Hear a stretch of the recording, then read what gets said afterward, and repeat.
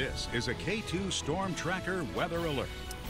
Another person has died from suspected heat-related causes in Oregon, bringing the total to 6 statewide. Latest victim, a 67-year-old woman in Multnomah County. And tonight, K2 News is on your side, tracking our record-breaking heat as we hit triple digits today for the third day in a row. Good evening. Thanks a lot for joining us, everybody. I'm Steve Dunn. I'm Deborah Knapp. Temperatures will drop a bit tomorrow, but it'll still be much hotter than usual for this time of the year. We have Storm Tracker 2 weather alert team coverage. We begin with meteorologist Dave Selesky in the forecast. Dave? Yeah, sure. The latest numbers we have out there now. These are not the high temperatures today, but the latest temperatures we have in. And look at some of these numbers. We're talking temperatures, records being broken to go back to the 1920s. A current number here in Portland, 103 degrees. That's a new record. Breaks the old one set back in 1985 of 96 degrees. Up in Vancouver, you're 102. Salem at 105. Look at the Dows. 108 degrees, 107 in Pendleton. These are not the highs, just the current temperatures. There you have the coast, quite a bit cooler here. That's a sign of some cooler air getting onto the ocean beaches and will begin to filter in to parts of western Oregon overnight tonight. But that cooling process will be very slow this evening. 76 the current temperature in Astoria. A chilly 63 though down in Newport. All right, live cameras for you. Here's a look up in the gorge. You can see fair skies here. 100 the current number in Hood River. Not much wind at this time, but that will be changing overnight tonight and for tomorrow on Wednesday. Some fairly breezy conditions tomorrow in the gorge. Touch mark up in the West Hills here sitting up at 102. Sunshine, but a little bit hazy. We've been dealing with some moderate air quality over parts of the metropolitan area. Now, relief from the heat as our ridge of high pressure, this heat dome, begins to shift off towards the east. We'll start to see a stronger onshore flow, ushering in somewhat cooler air overnight tonight and into tomorrow on Wednesday. So, again, temperatures will be cooler, still well above average for this time of the year, though. We're talking highs in the 90s. Breezy in the gorge tomorrow. Could see some peak wind gusts there approaching 25 to 35 miles an hour. Hence, we have a red flag warning going up for a good portion of central and eastern Oregon. That will be in effect for tonight, tomorrow, and perhaps much of the rest of the week as well. Have all the forecasts for you in about 10 minutes. Back to you guys. Dave, thank you. Our Storm Tracker 2 weather alert team coverage continues with K2 Shelby Slaughter. And as we mentioned, Multnomah County announced another suspected heat death today.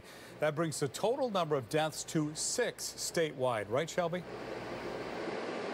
Exactly, Steve, and that's one of the reasons why the county is still keeping things like the mobile medical van open, and it's open until 6:30 tonight. We're calling all areas of town, especially those folks at increased risk of heat-related illness. Health Officer Dr. Richard Bruno and his team aren't giving up.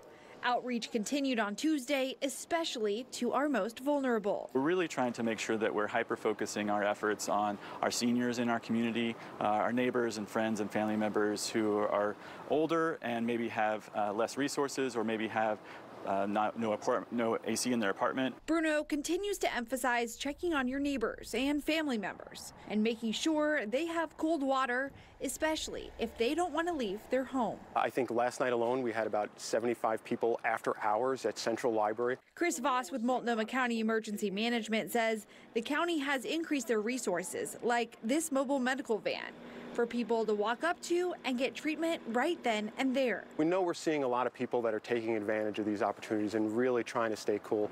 Voss tells me the county learned a lot from the 2021 heat dome and says they've given out more supplies to those in need to prove it. It's a whole lot higher.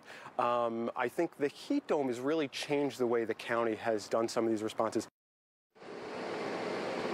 And I did reach out to Portland Fire and Rescue, and they tell me since the 4th of July, they've responded to 135 heat-related cases. Reporting live in Portland, I'm Shelby Slaughter, K2 News. Shelby, thank you. And if you live in Portland and don't have AC, you could be eligible for a free unit from the city. This is part of the Cooling Portland program. You can call 311 or go online to apply for one. Right now, the program is prioritizing the most vulnerable populations, including people over 60, those with medical conditions, and those who live alone. You can find more information on our website, katu.com.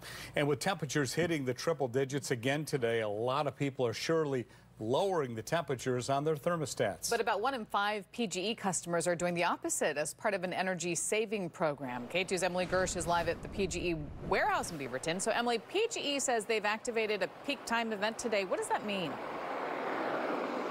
Yeah, Deb, well, for customers who opted in the smart thermostat program, this means PGE can turn up the thermostats in their home from 3 to 8 today as a way to reduce stress on the grid.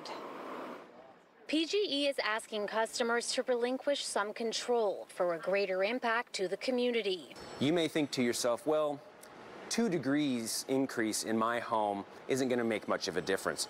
Well, it will, because you're joined by tens of thousands of other folks who are doing the exact same thing. About 200,000 PGE customers are enrolled in the company's Smart Thermostat or Peak Times rebate program. This gives PGE the power to turn up or down their thermostats by 2 or 3 degrees in extreme heat or cold to protect the grid from being overburdened. Spokesperson John Farmer says this is what led to the 6,000 heat-related outages over the 4th of July weekend. You know, Mother Nature threw what she had at us, and a few of those components couldn't stand up. Customers enrolled in the Smart Thermostat program can also override the temperature change, but at the cost of losing financial credits if they do it. More than half of the days PGE determines as peak time events. Farmer says he realizes people are skeptical about the program. We even read him what some are saying about it. You have people saying things like, well, what about the electric cars that PGE is operating? Why don't they reduce charging those instead of telling us to sit in our houses hotter? Yeah. What do you say to those folks? Well, number one, I would say we have a pilot program now to manage electric vehicle charging. So the electric vehicles will soon, and by soon, that's kind of 1, 2, 3 years from now as we're in the pilot program phase, they will become part of this flexible energy reduction. Now, Farmer says customer actions reduced energy by 90 megawatts during the 3-day heat wave in August of last year. We have more energy-saving tips on our website, katu.com. We're live in Beaverton tonight. Emily Gersh, K2 News. Emily, thank you. The temperatures may be dropping tomorrow, but it'll still be much warmer than we're used to this time of year. Stay with K2 News for the most up-to-date forecast information and safety warnings. When we're not on the air, head to our website, katu.com, or our social media pages.